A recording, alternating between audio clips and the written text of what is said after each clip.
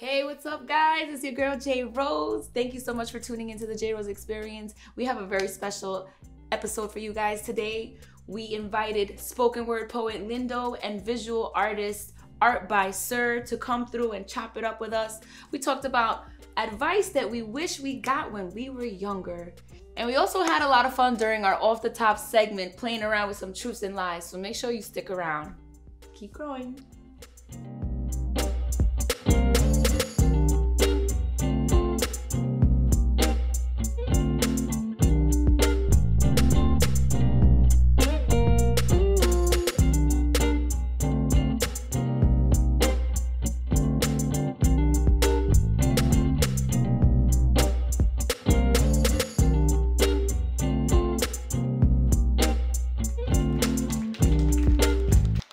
Guys, welcome to the JRose Experience. I'm your host, JRose. We out here for season 3 in Philly, bringing you some amazing creatives that are out here just killing the damn creative scene. We have a special episode today because we have a little bit of poetry and we got a sprinkle of visual art. And I'm really excited to introduce you guys to today's guest. My first guest is none other than Philly-based poet Lindo. Please give it up. Yay! How are you? I'm doing good. I love the whole look. I'm feeling it. Is that your merch? Yeah. Oh yeah, I'm feeling that. Gotta let the audience know where to find that later on. Thank you so much for joining us today. I'm super excited to get to know you a little bit more. We connected on Instagram, so it's it's finally super surreal to meet you in person. I was reading your bio and there were some really prestigious stages that you've been able to bless. And I was super impressed, and I wanted to know how were you able to get the opportunities to be able to perform on stages like that, and what are some of the stages that you've been on? So being on those stages, I have always treated my career like most artists do.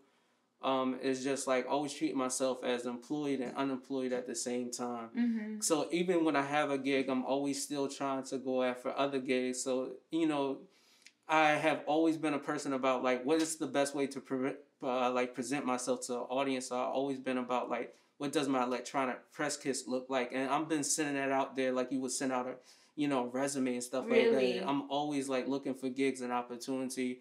So I just search Google, I send out my press kit and hopefully people respond, and then, let's negotiate from there. So it's really no trick. It's just treating it like you would treat any other occupation. Only difference here is that you can't just rely on one source of just income as well as just one gig. So I could get booked for Def Jam poetry, and then I don't stop there. I gotta be yo, what's the next job? Yeah. What's the next job? What's the next stage? Yeah, what's the next job? So I just always been treating it like that. So some of the stuff I've been on Def Poetry Jam. I've been at Bucknell colleges, a few colleges, Temple University. Just a lot of colleges and open mics across the city, across the East Coast. I haven't made it up to the West Coast yet. The furthest I have hit is Michigan. Nice. So I've been on some of their stages there. A lot of just open mics up in there. And, really just word of mouth has been really, great for me in social media. Absolutely. And you hit, you mentioned something, you mentioned the EPK, the electronic press kit. It's funny that you mentioned that because I was having a conversation with another creative and who was on the show. And I had said, she's I never wrote a bio until you asked me for that. And I was just girl, you need an EPK. You need to have your information. So can you just express how important it is to have something like that? Yeah, I mean, I think it's as important as having a cover letter, resume, and job experiences. And reference numbers. So that's how I look at my EPK. My EPK has all the shows I've been at, people saying what they felt about my shows, and then also just general content that my stuff is talking about. What does my poetry talk about, and stuff that I have done as far as accolades.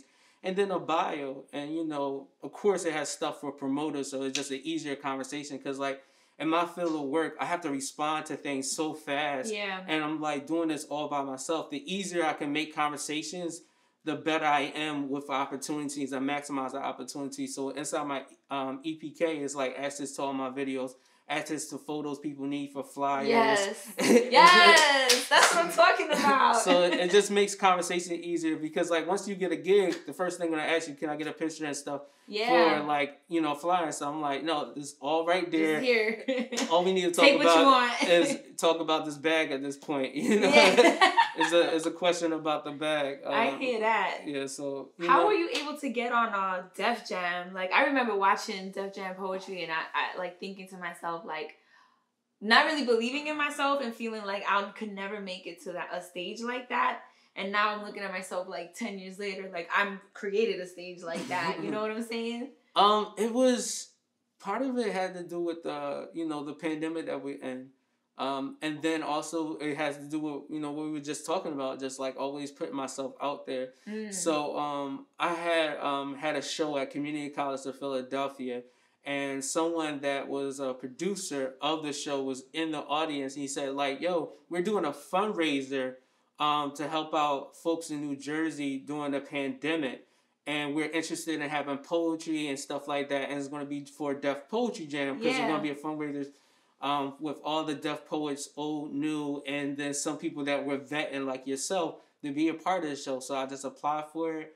And then I just woke up one morning and I saw that I was on Deaf Poetry Jam. Yeah, because like they just like made a flyer of me and then reached out to me, and it was like, you know, it was an experience. Oh my gosh, what a great feeling. Yeah. So I'd be super honored. Yeah, it was cool. It was like I woke up, I opened up my Instagram, and I just saw like 50 some notifications of just like, yo, Lindo's on Deaf Poetry Jam. And I'm like, shit, this shit happened in a week. How everybody know before me? Yeah, because it's like one of these moments, like sometimes when you're applying to gigs, they like you think you didn't get it because like you don't hear from them for a while. And then when you hear of them, it's like being an artist is like such a hurry up and wait game because like I feel like a lot of times I get paid for just to wait more than I actually do to get paid for like actually performing. And like when moments like that happen, it's just like now we need all this information for you. But I was like, wait. But I was like, I applied for this like 2 months ago, right? Wow. So it was like I thought I didn't get it. Yeah. You know? What would you say about your style of poetry? You mentioned that that's what's, you know, that's how you would explain it in your bio. My style of poetry, I like that. I have just like changed as a person. Yeah. So like I've been trying to like really like perform my poetry for more of a healing space, especially since talking to my therapist and just recognizing that I can acknowledge the hurt, but at the same time recognize what it takes to overcome that, or not knowing what's to overcome that, and start asking those questions. As far as like just not just talking from a place of hurt, and it's just always going to be present in my life.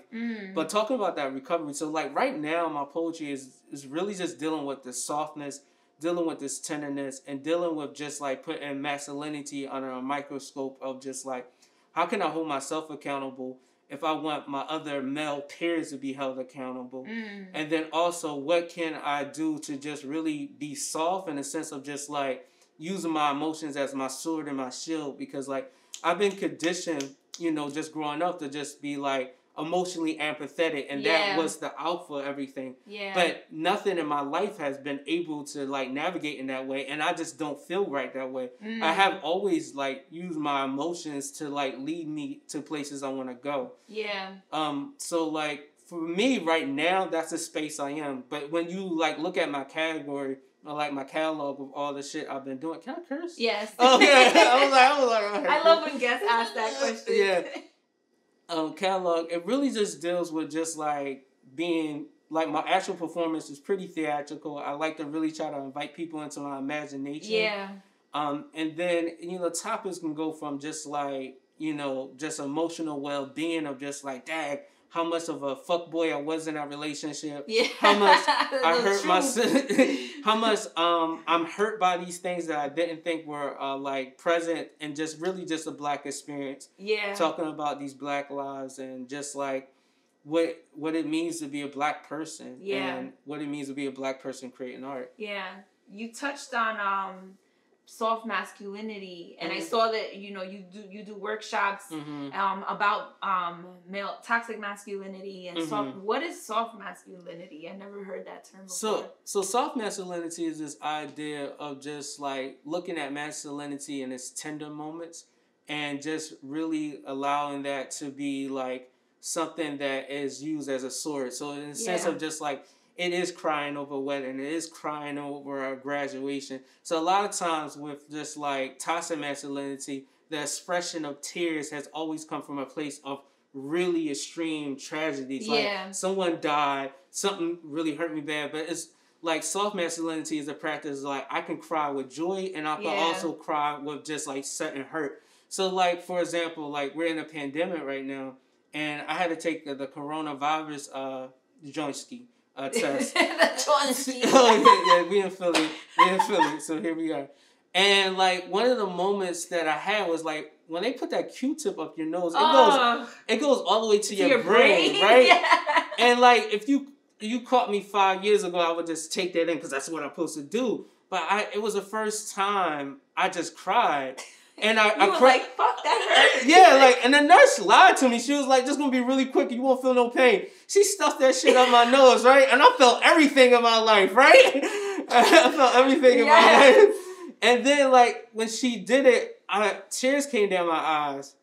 And then, like, I cried for, like, 2-3 minutes, but then the hurt was gone. Yeah. So just, like, that's the practice of, like, not feeling shame of those moments, not feeling embarrassed of the moment, and then having within yourself to be able to express the moments and be able to know like that's a part of healing and that is just as important as everything else in life. Absolutely. Wow. I love that. I have one last question for you. What is your favorite shoes to perform in? Oh, I don't. I'm not a sneakerhead. I'm normally just like my brother's a sneakerhead, so whatever he gives me, I wear. Long as they're black, like okay. But cool, right now, I've been wearing a lot of felines, and only because I've been wearing felines because it's like that's the only thing I can afford. Because like I like Reeboks, I like the high top Reeboks, but they got too popular and they just like too much money now. So I'm like the felines look just like them, and they're like $50-$60. So I'm like, I get them. Listen, you gotta take care of those pockets too, because you can't just be splurging for no reason. Yeah. So I know you got some poetry for us. Yeah. You mind sharing that with us? Yeah, I can do that. I got you. Cool. We'll be right back with a performance from Lindo. I was at the house party, music so loud. Hands waving in the air, all I heard them say is, where the real kings at? Where the real kings at? I was at the house party, music so loud. Hands waving in the air, all I heard them say is, where the real queens at? Where the real queens at? I was at the house party, music so loud. Hands waving in the air, all I heard them say is, where the real kings at? Where the real queens at? Where the real kings? All we heard was the sirens. All I heard was my irregular heartbeat. And every time I hear my irregular heartbeat, I think to myself, when the last time I hugged a grown man like a newborn child? Probably the same time he got new bracelets. You know, handcuffs that fit tight around his wrist, as tight around his wrist as that Robbie performed yesterday. Probably as tight around his wrist as that unprotected sex he had that night to celebrate. Well, tell me, when do we ever feel safe? Because there's no vote for our emotions, so we be feeling like, no one be feeling like, man, no one be feeling like us. So we always feel alone, but never alone. And all we want to do is feel like the hero, you know, save ourselves and a few others. But that's the irony right there. Because most people are birthed as superhuman, you know, alien to this world, flying high. Because he's above it all to avoid his space, looking down at the world, listening to all the world problems, thinking all the world problems is his, and his problems is the world.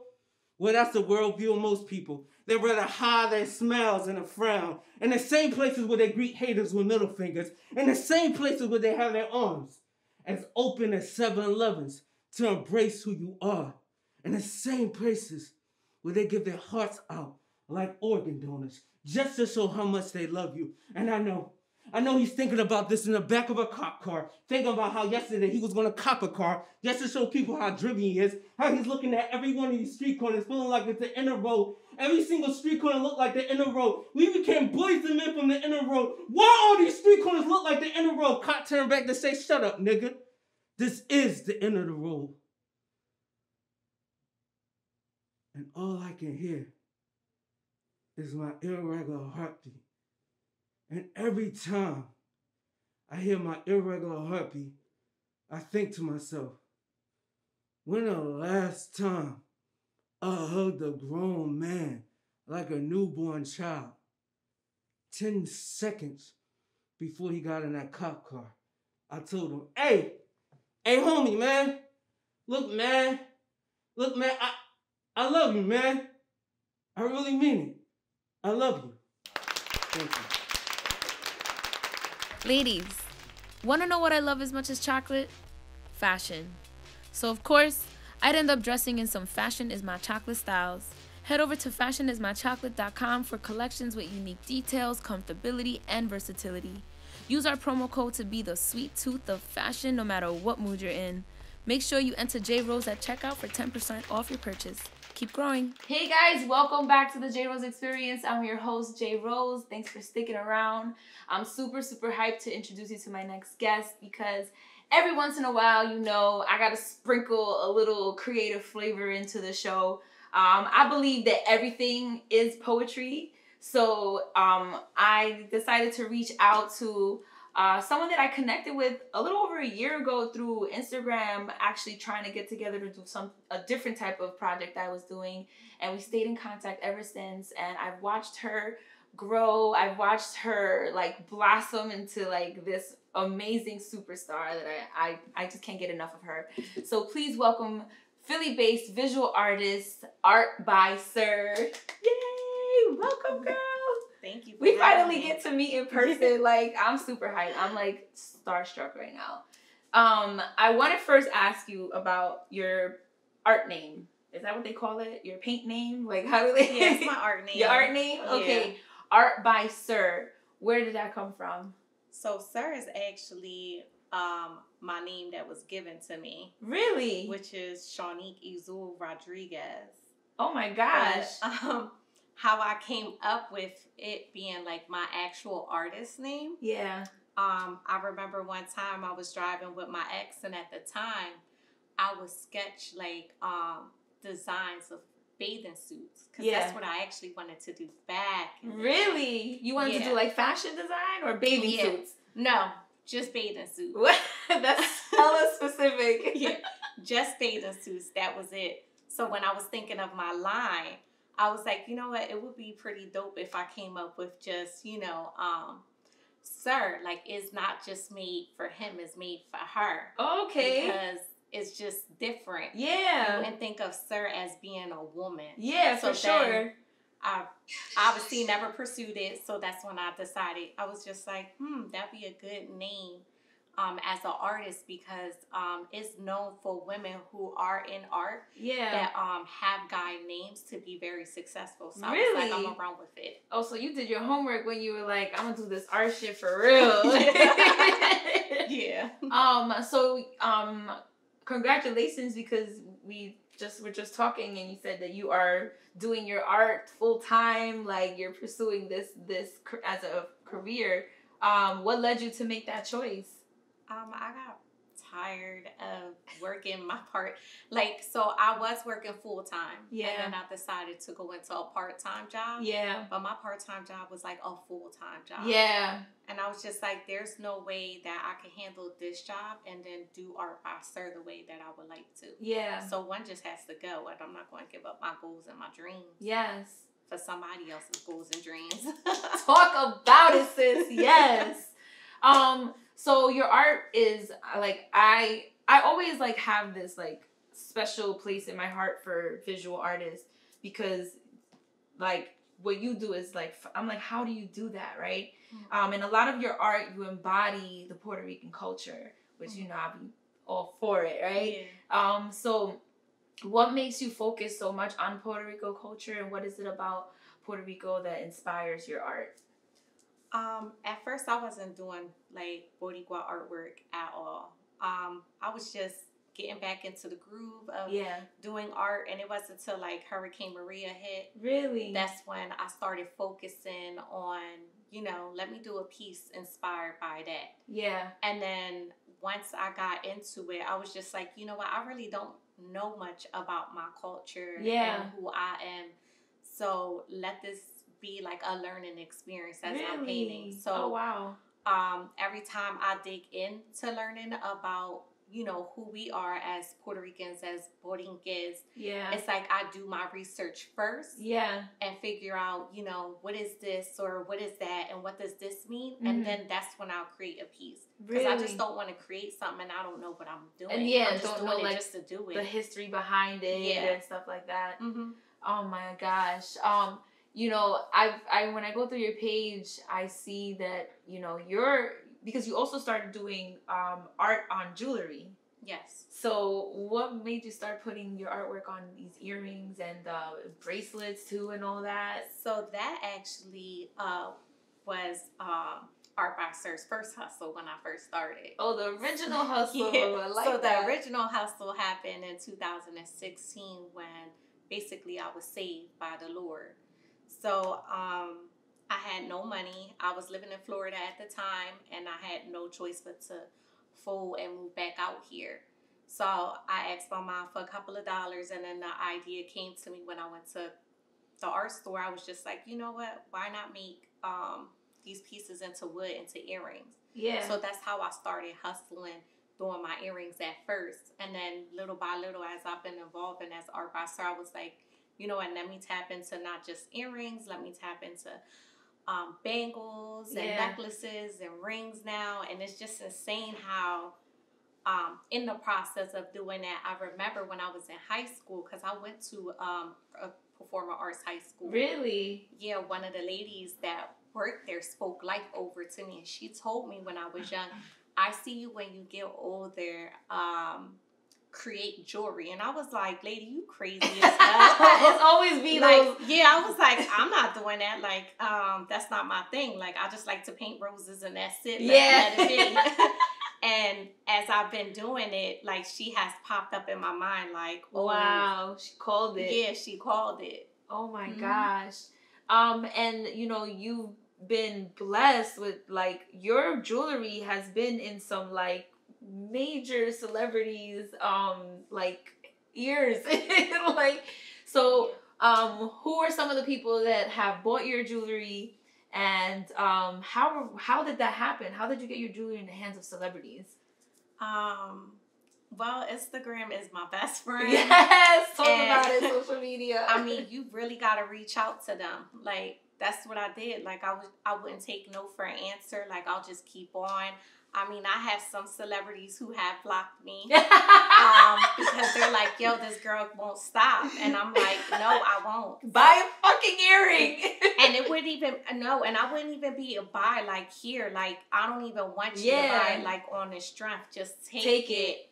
And finally, you know, it clicked and it started happening. Wow. Some influencers have bought my stuff though. Yeah. Like, they haven't been like, oh, give it to me free. Yeah. They have bought my stuff like randomly. When I see the name pop up in my shop, I'm like, no, they didn't. And I had to like go on my Instagram like, is it really them? Oh my gosh. Yeah.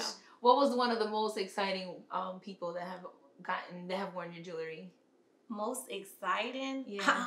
Evie Queen, she tops it.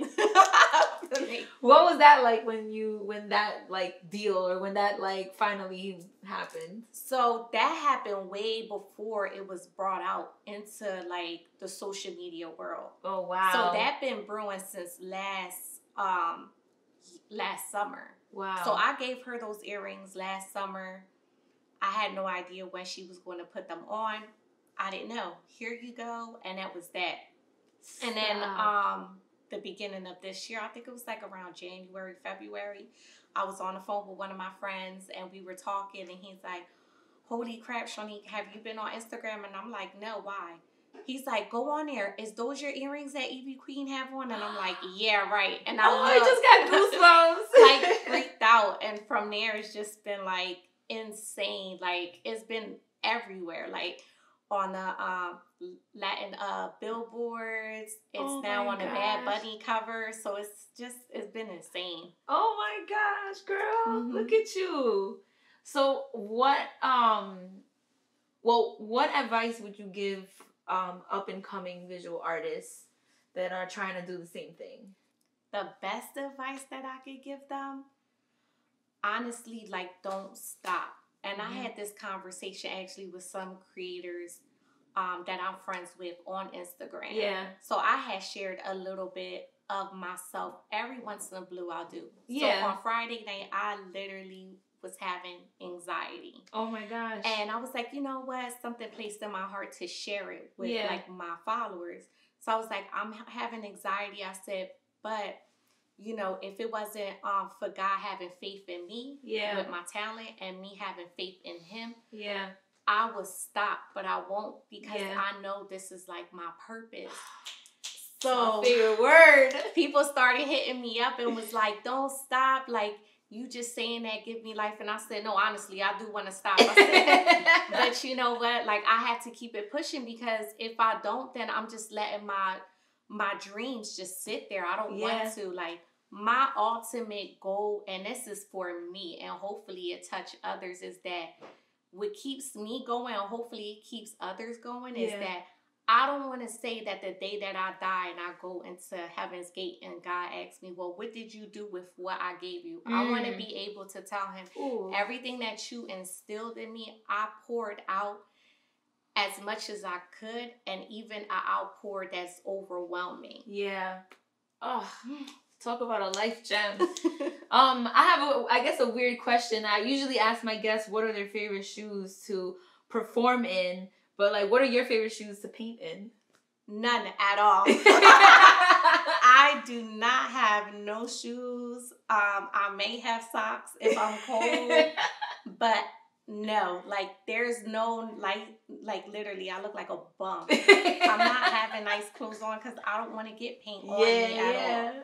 But if I'm out and about on a regular, if I'm not doing an art show, I'm always wearing heels. Yeah. But for the most part, you will always see me rocking some Jordans. Yes. I love those them. are fly. Thank you.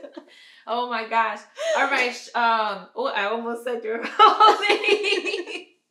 All right. Thank you so much for hanging out with me and sharing some amazing gems about visual art. It's really dope. Your story is amazing, and I really hope that you continue getting more opportunities to share your story, because a lot of people need to hear it.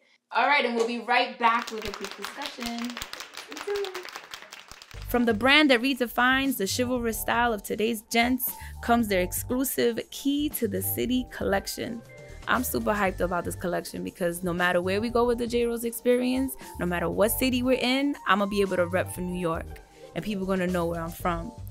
Hit up Gent and Scholar to rep for your city, including keys to Atlanta, Chicago, DC, Houston, Los Angeles, Miami, New Orleans, Philly, St. Louis, and of course, New York. So head over to gentandscholarcode.com and use the discount code JRose10 for 10% off your purchase of $50 or more. Keep growing. Welcome back to the JRose Experience. I'm your host, JRose. I'm here with both my guests, and we are going to jump into some fun group discussions, and we're going to play some games and have a good time. What we're going to talk about today is, of course, you know, we've learned a lot of lessons as adults, especially pursuing our creative passions.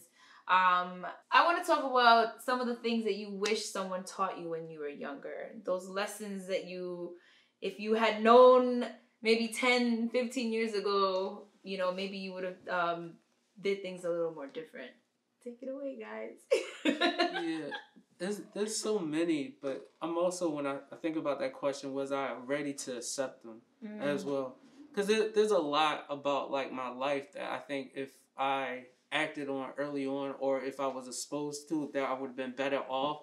But just thinking about the type of person I was then, was I ready to receive those things? Yeah. So, like, for example, like, man, I'm into comic books. I'm into just, like, animation and stuff like that. And, like, going through high school, there was a community of it. But now, since I'm so active on like social media, I see there's like such a big community of it. Yeah. So before it felt like, yo, I'm a unicorn at the zoo, right? Yeah. And then I find out there's a whole nother zoo full of strange animals like me, right? And that's social media. Yeah. So like that's how I feel. I was like, there's other people that are reading comic books that are black, that are talking about it through the black lens that I just didn't know about. And that, I would be able to receive that right then and there because I wanted that. I wanted more of like a social group and like, especially growing up in Philly where you needed like sense of like a family outside of the family just to navigate the world. Mm-hmm. But the one thing that I wish I knew then that I don't think I would be able to accept that my career wouldn't be linear. Mm. I always had these goals of like, yo, it's going to look like this for me at this point, and it didn't happen at this point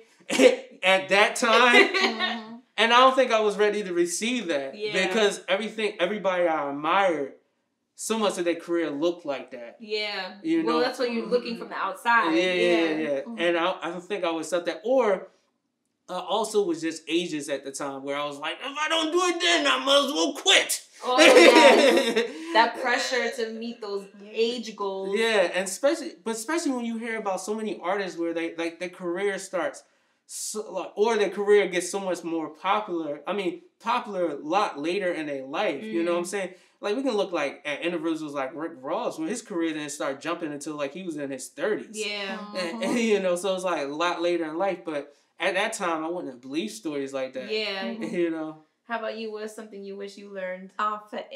For visual artists, it's very unique. Yeah. Especially because the school that I went to. So I'm not born and raised in Philly. I'm born and raised in Camden, New Jersey. Really? There's a difference. So it's a whole different character over there. Mm-hmm. So I went to a creative and performing arts high school. Yeah. And my visual art teacher will always tell us, oh, you're going to be a starving artist. It wasn't positive, like the experience with her at times. It was like, you were going to be a starving artist. You're not going to make money. Like, look at other artists like Van Gogh. He only sold at the time that they knew of. Back then when I was in high school, he only sold one painting. But now, as researchers have been digging in more in his life, he only sold 2 in his whole entire lifetime. And then when he passed away, that's when the bread started coming in. Now his paintings are worth millions of dollars.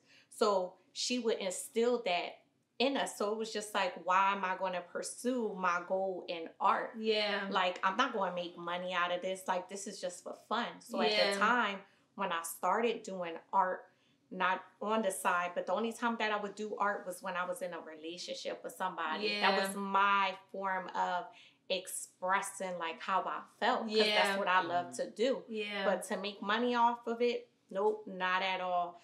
It wasn't until, I found the love of, Jesus Christ, that it was just like, oh, you can make money off of this. Like, I gave it to you, utilize it. Yeah. So I wish somebody would have back then told me about how I could make money out of it, how I could have, what my purpose was in God's kingdom to do. Yeah. If it would have been like that, it would have been a whole lot smoother, but that wasn't my time. Yeah. And so I'll take it for what it is. Yeah. But for now, for girls that look up to me, some of my girlfriends' daughters, I let them know, like, if this is what you really want to do, do it. And even at an early age, I already tell them, start hustling. Like, keep your stuff. But every once in a blue, like, sell your stuff for like $10, $20. Like, somebody will buy it because you want to at least let them get a feel of how it is to sell a little something. But for the most part, keep it because it's worth money. Yeah. It's worth value if you make it. Yeah.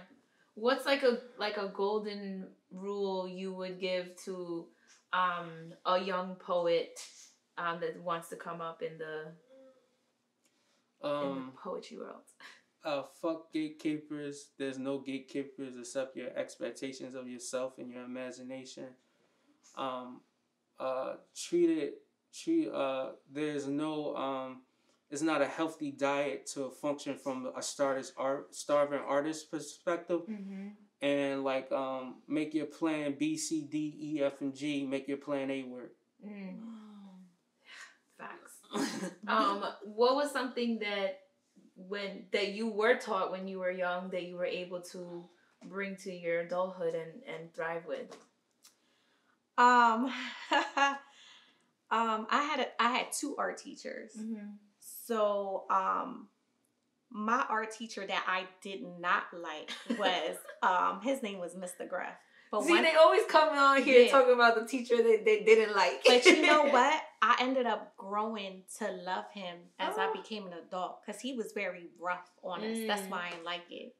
Because he would walk around, and if he didn't like something, he would tap a ruler in our hands like, no, that's not how you do it. Oh my gosh. And I would get so frustrated. And one thing that he instilled in me was that not only that, but I got into classical music because of him. Because we little kids from the hood, like we don't know nothing about this. Like we listen to hip hop all day or R&B. And I noticed I catch myself as an adult now that at times, like if I need like the noise to like stop, I'll put that on. And I noticed even when because I do teach Latino art history, when I do it with the kids too, they actually enjoy it because it's something different than what they're used to. It's more calm. It's more in tune with like our spirits and our souls. So you can, go with the flow with whatever you're creating. So that's one thing that, helped me out. How about you? Did anyone drop any gems when you were young that you were able to use now as an adult? Yeah, it's a lot. I think the one that I go to is by my friend KP, who's a poet as well. The work goes to the workers. Yeah, and I have always kind of like led to that philosophy.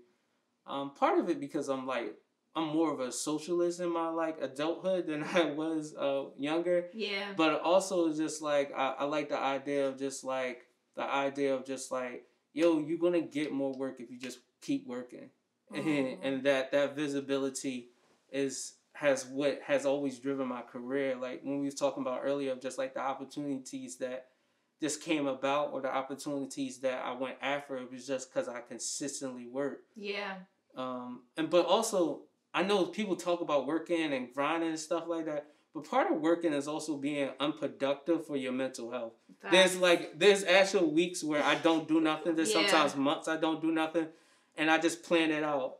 It's hard to do it, but it's just like, all right, if I do these 2 gigs, I can sit off a month. Yeah. Because that's just important too, because like a lot of times if I don't refresh, especially given that, the topics I talk about, they're heavy. That shit weighs on my soul, and that shit is, it's a lot. So that's like a part of my work is just like taking care of myself, and like, and that leads to like other opportunities as well. Yeah. I'm all for the taking a break sometimes. Like, we do that too. Like, after we film and stuff like that, I take a few days, maybe a week, and I'm like, don't call me. Like, I don't want to talk. Yeah. So I feel you. You guys ready to play a game? Yes. All right. It's time for our off the top segment where we play a randomly chosen game, and sometimes we create, sometimes we just play something fun. But at the end of the day, it's a good time. So let me get my cards. Right here.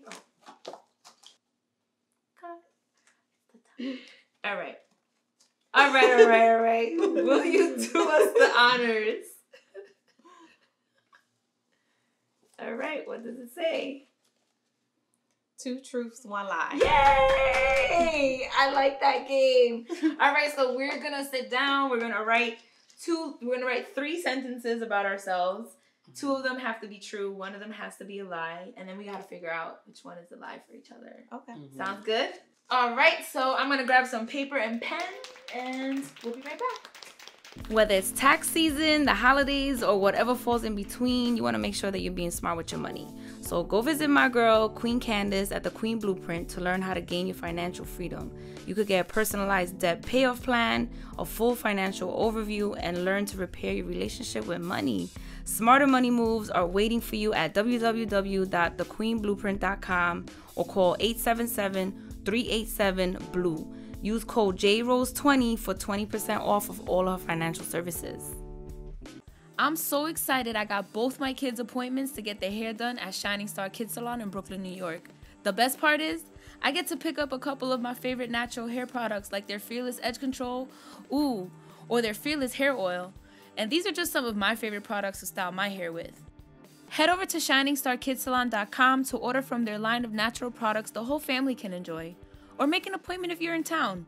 Use code JRose20 at checkout for 20% off your online purchase. Keep growing. All right, and we're back. Welcome back. You guys ready to write down your truths in line? Yeah. Yeah.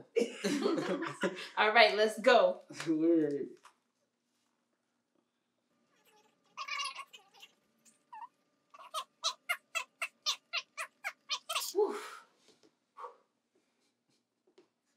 I'm mad dramatic, right? All right, okay. All right, so since you guys are the guests, I'm going to have you guys go first. Ladies first. Okay. I am 36 years old. I am a mother, and I went to Catholic school. Ooh. I want to say the lies. You went to Catholic school because you said you went to a school for art just a few minutes ago. He's listening. Okay. I don't think you have kids. I don't think you do. I think this is the second one. It's a lie. It is. Yeah? Me having kids? Come on now. She's not too busy paying for that. The Catholic school, I was like, but she went to performing arts when he said that. But then I was like, well, maybe before that, she went to Catholic school. Yeah, I did. Yeah. I went to Catholic school. She a mad holy roly. Of course she went to. Right. But I'm not Catholic though. No. I grew up Catholic. You see? But I went to the Catholic plot school. thickens. I went to Catholic school from kindergarten to 4th grade, and then I went to public school. Oh, okay. So you got like a little bit of everything. Yeah. Nice. A whole lot of everything. I was seasoned very well. I see. How about you, Lindo? What you got? I went to school for graphic design. I got a great fear of chalk. I was on a TV show called Ghost Rider growing up as the main character, Jamal. Say the first one again. I went to school for graphic design. I believe that. I have a great fear of chalk, and that's just weird, but okay. I'm like, huh? And I was on a TV show as the main character, Jamal, on a show called Ghost Rider. I almost believed that. I almost believe that, but I know that that's the lie. Okay. I know the Ghost Rider is a lie. I don't know. That just is. Yeah, that's a lie, but I hope the chalk is a lie too. She's like, hopefully he wrote 2 lies and 1 truth. Because if you a poet, like... No, one, posing up, walking around with chalk. I got poom for y'all, bring on my chalk. No, but if you was in school, you would write on a board. Okay, you dating me. Most of the boards are like dry erase boards. Oh, that's true. Oh, well, I'm a little older. Same. So we definitely had chalk. We had chalk. Nah, the Ghost Rider is a lie. I know it. Yeah, the Ghost Rider thing is a lie. But yeah, I have a fear of chalk. I remember being in 3rd grade, and my teacher told me that chalk used to be made by like dead bones and stuff like that. Oh my God! And I just can't get that image out of my head. So anything that reminds me of chalk, or when I'm around chalk, it just makes me squeamish. I cringe. Oh! So a lot of times, like I often don't have to take medication, but like. The medication like really bothers me a lot. I try to do everything to avoid medicine because it feels so much like chalk. Chalk? Yes. It's a lot. That's wild. There's a lot of things. Well, not a lot of things, but there's things that like remind me of chalk or actual chalk. I try to avoid. Really? Yeah, avoid. I just don't like that's so touching different. chalk. Like I don't like the way it feels on my hands after a while. That was hilarious. Yeah, and the ghostwriter thing is just a lie I've been telling for years. Yo, you had me though. You posted something a few weeks ago, and I was like, "Oh my god, I used to love that show." And it's like a Mandela effect. Are y'all familiar with the Mandela effect, where like a group of people have this like belief that this actually happened, yes, but it didn't actually happen.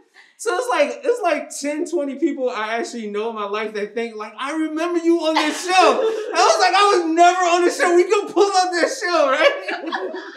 That's hilarious. I just dressed up as Jamal for one Halloween, took some really good shows. I was like, oh my god, that was you! And I was like, I thought all black people only look alike to cops. That's hilarious. I was never Jamal. You had me, and I was just like, I used to love that show. He's a celebrity to me. And I saw your response. And then I read the rest of the post, and I was like, you motherfucker. I was like, he lied. And it's like, do y'all watch that show very well? Because I don't look like him at all. It was like over 20 years ago, and you're definitely dating me when you talk about that show. Okay. All right, you gotta guess my truths and my lies. All right. Yeah. I started writing 22 years ago. I used to do gymnastics, and I'm allergic to cats, but I love them. I think the one that's a lie is you're allergic to cats. I don't know. Don't look at my face. Okay, we're supposed to look at the cameras now. Gymnastics? I think that's a lie. Yeah. I've never did gymnastics. Oh, really? I do not have I can't even do a somersault. That doesn't mean you always... I don't have like that coordination with my body. Even when you was 5? Nah. I feel like everybody did backflips in that bed. Okay. My mother was mad OD, like old school Puerto Rican. She'd be like, "You're gonna break your neck." And I couldn't do that. Okay. But I started writing when I was 16, which was 22 years ago. Don't do the math. Mm-hmm. I've never done gymnastics, and I am allergic to cats, but I really do love them. It's like, why? I have a cat, and I'm in my house dying all the time. Like, I imagine some people take the shot nowadays, like once a year shot. You know how you don't like the medicine because the chalk? I just don't like shots. Okay, weird. Yeah, and I'm not afraid of needles. I have tattoos. I just don't like shots. Weird. You know? Mm-hmm. I have one last question for you guys. It's something that I ask every single guest that comes on the show. I have this idea, this concept that creative people are like super mutants, like we're like the X-Men. Mm-hmm. We have superpowers. We do things that other people cannot do. So I want to know, what is your superpower? Like me being a visual artist? Yeah, girl. Yeah, I guess that's my superpower. I mean, I don't look at it as a superpower. I look at it, it's a gift. It's a special gift. And everybody don't have that gift in them, unfortunately. And if they do, they just don't pursue it for whatever reason. I know my gift is valuable, and I have a limited time here to use it, and I'm going to use it to the best of my ability. Yes. So your gift is your superpower. Mm-hmm. Nice. My instinct is to say that my gift is just like I can create images with words. But I often feel, especially since I've been just talking to my therapist and I've just been unpacking shit, I often feel like I have the same power as the Grinch. That sounds horrible. Like you want to steal Christmas and then give it back? Okay. Thank you for putting me out there. If anybody's missing any shit when I leave, you know why. At least we know it's coming back. Okay. It's a lot to unpack there. But in the Grinch movie, I thought it was incredible that his heart got bigger. And I feel as though like that's me. It was like my art becomes better because I'm learning so much about people and expanding my worldview on things, as well as my politics and understanding of how to approach things. So I like to believe my heart gets bigger with this work, and that's the true superpower. Go ahead, poet. See? Go ahead. I love me some poets. Yeah, I just be extra, but like in a good way. Thank you guys so much for joining me today. It was such an honor to meet you and finally, like, after knowing you for over a year, like, finally meeting you in person. Before we say goodbye to the audience, please let the audience know where they can find you, where they can find your art, where they can find your merch, all that good stuff. You can find me on Instagram, Facebook, Twitter. I think that's about it. You can find me at Art by Sir, and as ArtBySir. And you can get any of my merchandise on my Etsy shop, but within the next month or two, it's going to be dismantled, and I'm going to finally get a website. Yes! Okay. Stick around for that website. Yes. You can find me on Instagram at Lindo Yes. That's Lindo. Yes, like I agree and stuff who I am. I have a website, but I also have a shop. My website and my shop are the same shit. I don't know why I say them separately.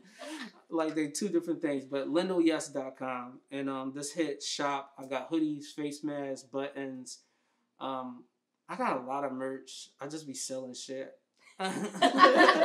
I'll put my logo on there. I'll sell it. There you go. There you go. So make sure, guys, that you follow these amazing creatives. They out here doing a damn thing, serving the creative community, serving our people. And make sure that you guys follow us. We're on the Facebook.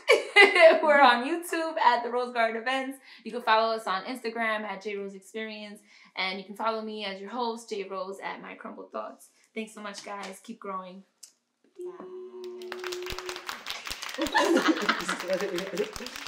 Bye.